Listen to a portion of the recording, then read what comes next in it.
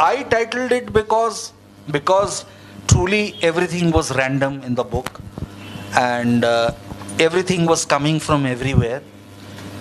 And subterranean because everything was coming from memory. By subterranean, I'm not qualifying the thought as some kind of a dark or a very underground thought. Because subterranean, I think the meaning of subterranean means probably like operating earthly. Yeah, no, under the earth. Let's say under the earth. So stored from memory. Okay. So I was actually reviving my memories and writing it down. And mosaic because it makes a pattern that is trying to leave oneself.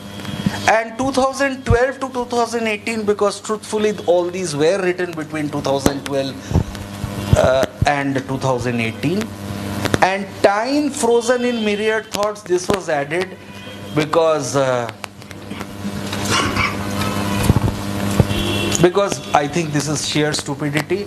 My publisher said that you have to add something after this. Otherwise, it looks, people will not be able to understand this book. So then I said, okay, add.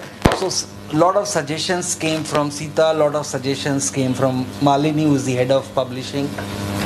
So then finally I said, let us stop all this. Let's make time frozen in myriad thoughts, because there are myriad thoughts in the book, and this time is not historical time, my own time. So if somebody is interested in my life, which I privately think a lot of people should be, but factually nobody is, so one should read this book.